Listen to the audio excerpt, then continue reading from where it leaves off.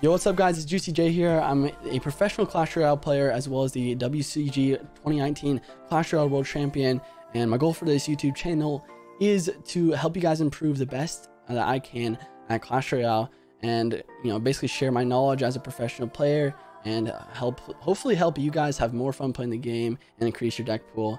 Anyways, that's it for the intro. Let's go and hop into the video. All right, we're hopping straight in the first game here. No intro for the deck, but with this deck, we got the Royal Giant Firecracker combination. Obviously, I've been playing a lot of Firecracker on the channel lately.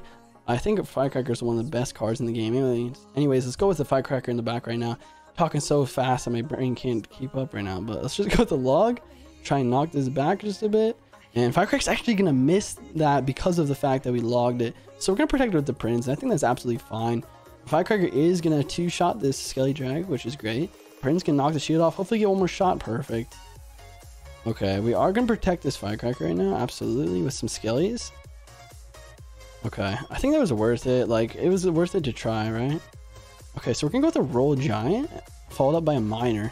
Have the log at the ready in case he's got like Skeleton Army or Goblin Gang or something. He's going to go with a pre-tornado to take out the Miner away from the pump, but I disagree with that because look at that. Now that Royal Giant is just going to smack down that tower repeatedly. He's going to do his best to defend, but let's just go with the Firecracker. Royal Giant, bop, bop, bop. Let's go with a log. Knock that back. Go with Skellies, protect that Firecracker as well as our tower. He does have the pump advantage, but just look at the massive amount of damage that we have. As well as, he has the pump to get him the elixir lead, but we have the Firecracker to get us the elixir lead right now. Look how much elixir he's spending to try and kill this Firecracker. We just keep protecting it. Let's go with a Miner over here to try and take that out. If he does, defend this one, we can definitely just go with a Fireball onto that pump, I'd say. Yeah, let's go with a Fireball. Like, he's definitely be up a massive amount of elixir from all these pumps and stuff. But, at the very least, we can try and prevent the stacking of his elixir. And, he won't have that pump working for him in this golem push now at this point.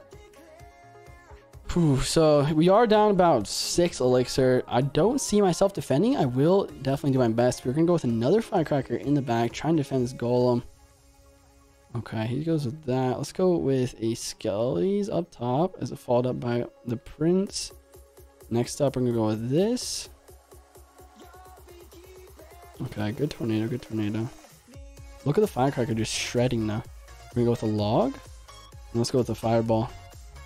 Knocking that E-Drag back, allowing the tower to take it out. And okay, he's going with another goal on the bridge. Let's try and defend once again. We're down a massive amount of elixir, but because of the Firecracker, we actually defend with such a small amount. We're going to go with a log here to knock back the golem and basically just ensure that the golem isn't going to get 0 damage. Let's just go defensive Miner, trying to protect this tower at the very least. He's going to go with the Tornado, very desperate. In this deck, he has no big spell. Going with the Royal Giant in the pocket, try and take the second tower. Obviously, probably not going to do that, but, we can assert our dominance, basically. So, be like, even if you took my tower, bro, I'm going to take that second one very quickly. The Royal Giant in the pocket, being absolutely monstrous in that placement. Very solid first game. I say let's hop straight in the next one. I hope you guys learned something there. And, we're already in, so no cut needed. Future JuicyJ. All right, Liberty Walker from Liberty Walker Clan. Just a little bit self-centered, I say. Let's go to the Firecracker. Try and take out these Fire Spirits. Hopefully she doesn't miss. Sometimes she can miss stuff. Come on, Firecracker. Like, I talk up the Firecracker. I give her so many compliments. Oh, you're so good of a card. Thank you so much for being amazing. Next thing you know, this Firecracker is just not putting in the work. Anyways, let's try and focus up and ensure this victory. Let's go with cycling a log right now. I think it's okay. Okay, he's going to go with that Graveyard, which is really annoying for us. Let's go with the Firecracker. And then he's going to freeze. I think since I don't have the log and cycle, I am going to be forced to Fireball. Like, I think... you almost never want a Fireball Graveyard, but in that situation, I think it's okay. It's going to save us thousands of HP. If we didn't Fireball, he would have taken the tower, of course, with that freeze. So, I think overall, it's going to be good for us in the long run, even though it's not really good to spend 4 elixir just to kill Skellies like that. I'm trying to think of what I want to do in the situation. I think what I'm going to do is I'm going to pressure with a Royal Giant and then go with a Miner to take out this really annoying Furnace. So he actually has P.E.K.K.A. Graveyard. This is definitely a counter for us. Like, I'll do my best, but I don't see myself winning right now, especially with that very, very healthy P.E.K.K.A just coming in. We're gonna go Skelly's Distract. And then Firecracker up top. So the goal of this Firecracker is to pull that P.E.K.K.A all the way in the opposite lane, similar to that of a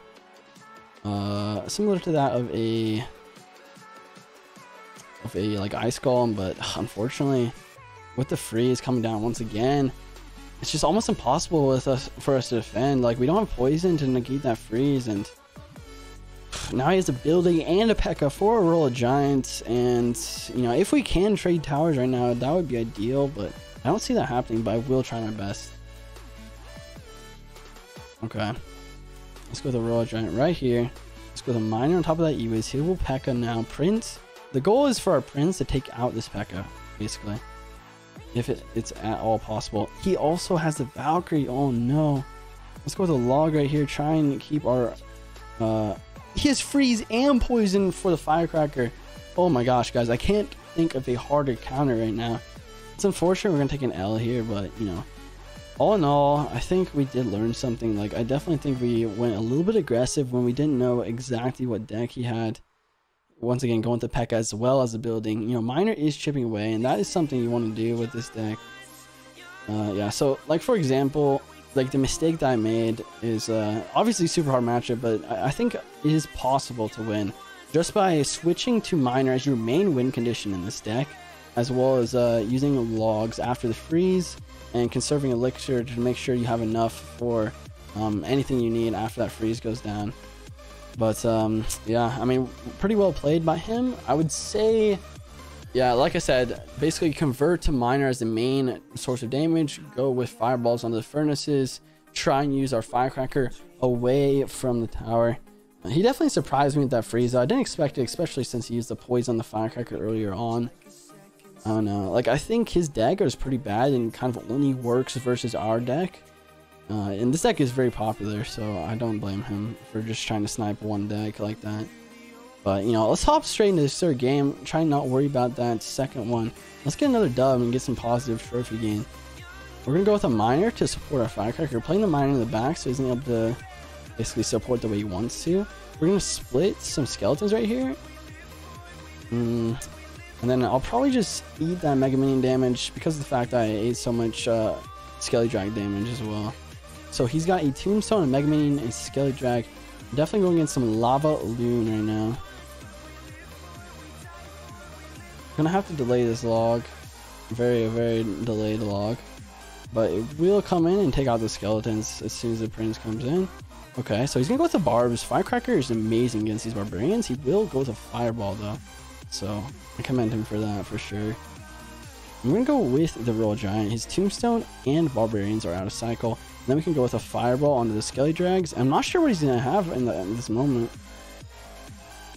I'm going to go with a Log right now. Kill that Barb. The Log was also to try and predict the Tombstone. I was hoping that he would Tombstone to push the Royal Giant backwards. Royal Giant gets a shot, and then Tombstone gets immediately obliterated by our Log. Unfortunately, if I was going to do the Log in that situation, I should have logged a lot sooner to prevent that Barbarian from doing so much damage to my Royal Giant. But no matter, let's just focus on this defense. We're going to go with the Firecracker. I don't want to pressure Prince up his lane because he has that Tombstone, which is really annoying for us for sure. We're going to go with this, and then I'm going to go Hunter straight on top of that Balloon if at all possible. One shot and a two shot. That's a dead Balloon. Hunter is OP versus those air cards. We're going to go with some Skellies just to protect here. And then go with the Prince in the back, as followed up by another Firecracker just to make sure that those... yeah, super annoying. I can't think. Lava Pups don't get some massive damage. So we're gonna just go with a Log here. Log is gonna make it so the Barbarians are one shot for the Prince, or not one shot. Yeah, one. Okay, sorry. Like, not the whole thing one shot by the Prince, obviously. I think you guys knew that though, so I didn't really have to go through all of that painful speakingness. But we are gonna take the tower. He's gonna Fireball. And I think I'll just use a Miner here, and as well as a Fireball. as soon as that pops down. And then we can go with this, we can go with this, and we can even cycle back to another hunter if needed, but it's not needed at all. That's gonna be GG. It got pretty close there, but I was confident in my firecracker and my hunter's abilities. Even if you did take that tower, I can just go with the Royal Giant pocket. Once again, trading towers with this deck is really good. You can trade towers and play the Royal Giant directly in the pocket, get the miner chipping on the tower. You can even use the miner to tank for the Royal Giant if you want to, but I would definitely suggest going with the miner mainly as a secondary source of damage. Royal Giant tanking for the miner. Usually what's going to happen is they're going to spend all the elixir trying to counter that Royal Giant, and then the miner's just going to be sitting on the back of the tower just slowly chipping away. But yeah, GG's pretty good games. Sorry that we placed such a hard counter in that second game. Not really a meta deck, so hard to kind of learn something from such a weird deck like that. But you know, that's gonna be it for the video. Hope you guys enjoyed. Definitely hit the sub button and notification bell down below. Trying to grow this channel, and I hope you guys are with me in this journey of growth. We're gonna get monetized super soon. I'm super excited for that, as well as check out my if you guys didn't know, like, this is also a mini announcement real quick. I'll do an announcement, but I'm actually doing a partnership with Clash with Ash. We're going to be doing a weekly video where I coach him on a deck, and yeah, basically I'm going to be coaching him on the deck. The link to his channel will be down below if you guys don't know about him already, which you most likely do, but you know, just trying to be professional. Anyways, this outro is getting way too long. Thank you guys all for watching once again. Peace out and stay juicy.